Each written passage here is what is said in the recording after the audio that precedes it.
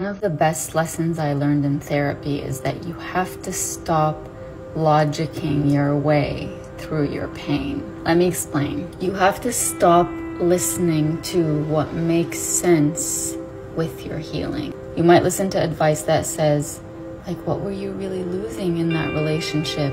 You were giving everything. You were this, you were that. And you're like, yeah, that's true.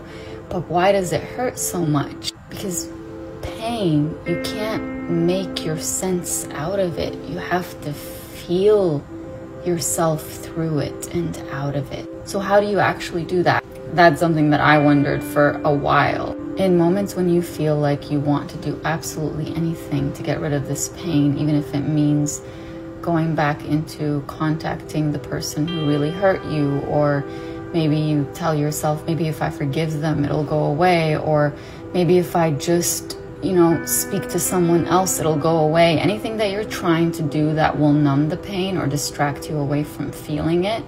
In moments like that, instead of doing that thing that you want to do, close your eyes and truly try to feel where that pain is in your body. For me, most of the times it's in my arms, it's in my chest, sometimes it's in my head, but that wakes you up to trapped trauma responses in your body that need to be released. And once you are the one who witnesses them and becomes aware of them, then you are able to allow them to be released by, let's say your arms hurt you, gently tap them, or go like this, or give yourself a hug.